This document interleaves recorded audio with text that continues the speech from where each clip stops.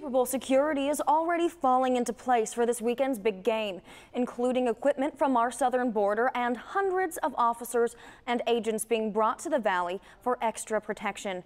I sat down with the Secretary of Homeland Security to talk about his department's efforts and what their concerns are heading into the weekend.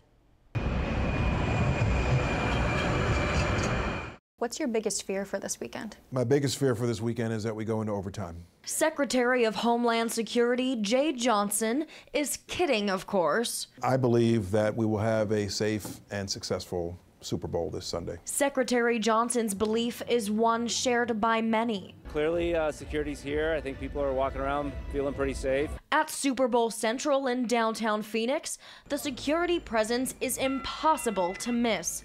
Bag checks at the gate, surveillance up above.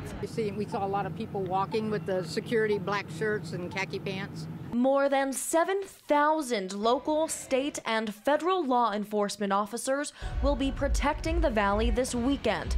And it's not just people.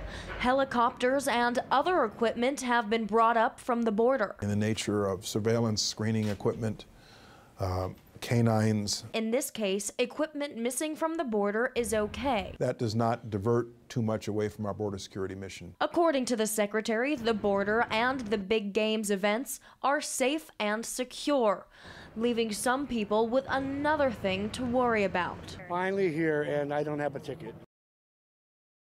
Secretary Johnson says there are no credible terrorist threats against the Super Bowl, and the threat level has been the same for the past 10 years.